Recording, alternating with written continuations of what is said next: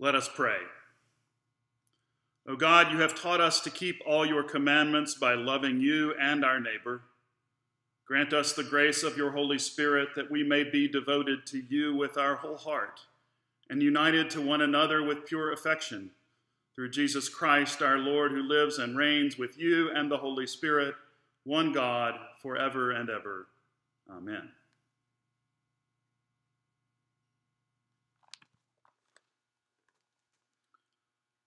The Holy Gospel of our Lord Jesus Christ according to Matthew.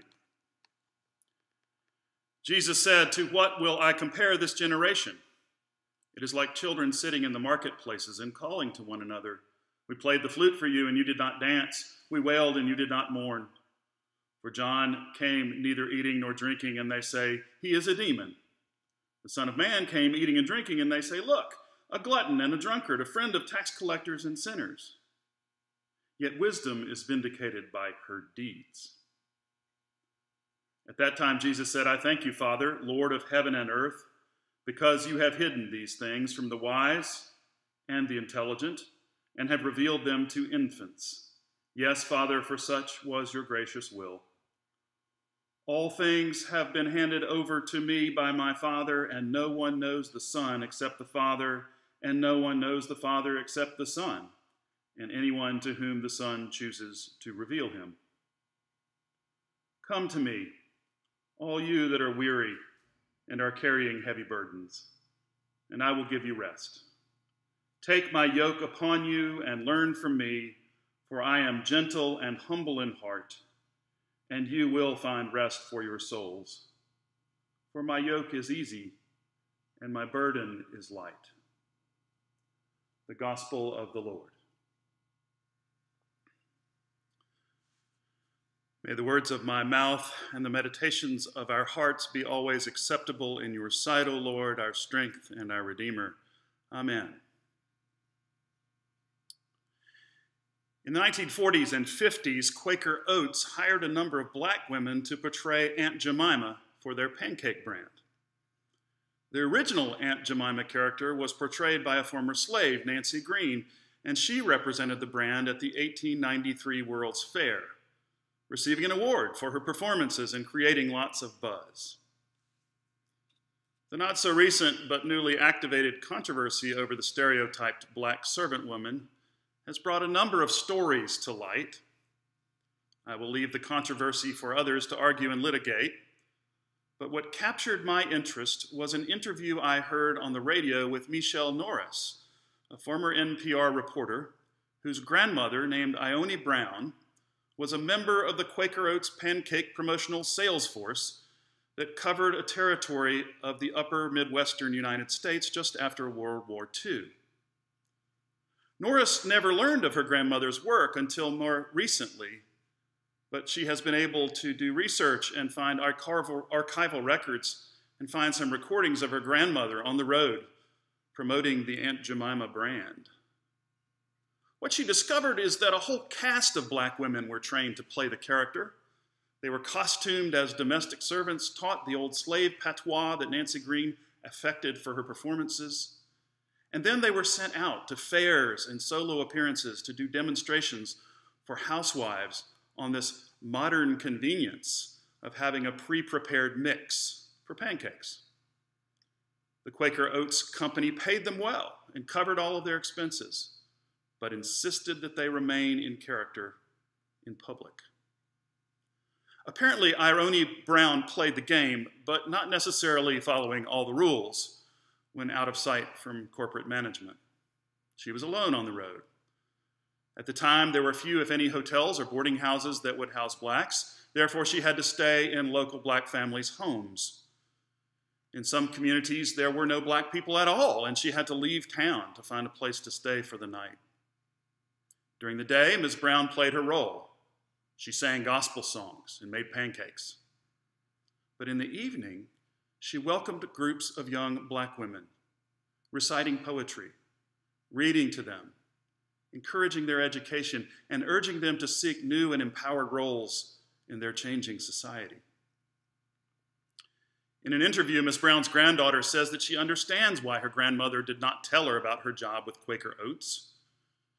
She talks about the pain of being second-class citizens and the grace of not wanting to wallow in that pain of the past for the children of the future. And then she says this: we're seeing a kind of activism in the streets right now where people are taking to the streets and demanding rights and demanding that this country live up to its promise. But sometimes activism takes on a quieter tone. Sometimes activism rolls into a small town and shows the people of that town what black elegance and black eloquence and black success can sound like and look like, even when they're not expecting that. This is such a beautiful articulation of the power gentleness and love can command. While there are systemic tensions and needed collaborations and worthy arguments, that Aunt Jemima story tells of a faithfulness, a gentleness, a hope for humanity, of being a peacemaker and a peace bringer and a world changer. The Bible is loaded with stories of folks like Ms. Brown who would not go along just to get along. The Pharaoh's daughter would not kill Moses, even though he was a Hebrew baby, and that was the order. Queen Esther prevailed on her husband, the king, to avert a mass killing of the Jews.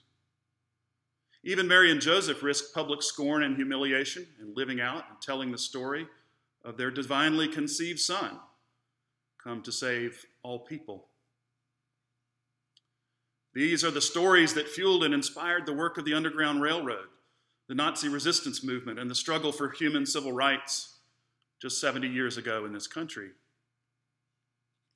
When we come to today's gospel, we meet Jesus as he talks about the fickleness of the world and its favoritism of one group, one party, or another. Jesus says they criticize John the Baptist for being too strange and aloof. And then they criticize him for being too available and too welcoming. He goes on to say, but wisdom is vindicated by her deeds. Actions speak louder than words. And then he closes with what we have come to call the comfortable words, inviting people to come to him. Come to me, all you that are weary and carrying heavy burdens, and I will give you rest. Take my yoke upon you and learn from me. For I am gentle and humble in heart, and you will find rest for your souls.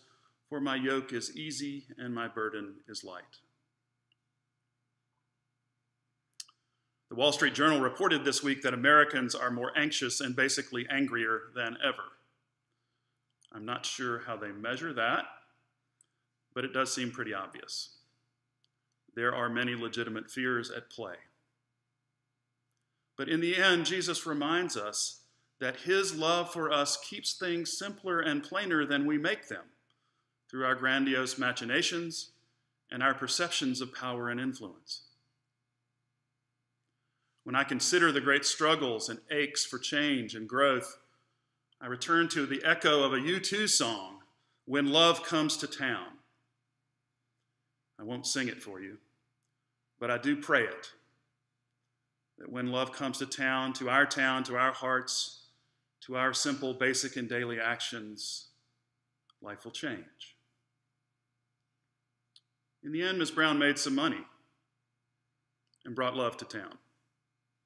Working with what she had, even though she found the role of Aunt Jemima demeaning and ignorantly stereotypical.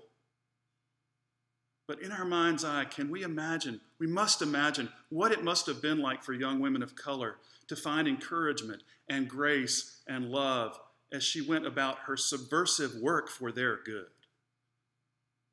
We may never know of the seeds that she planted, but she labored long to birth a new image with a new voice of empowerment.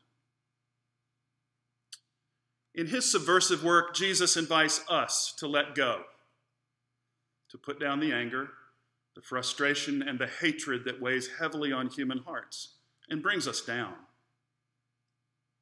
Instead, he asks us to take on the mantle of love, to practice forgiveness, which is everything, and to allow Jesus to be our Savior. There are all kinds of activism, But in being people of God, we can never underestimate the power of gentle, persistent, and subversive love. That is what will change the world, because that is what changes us. Amen.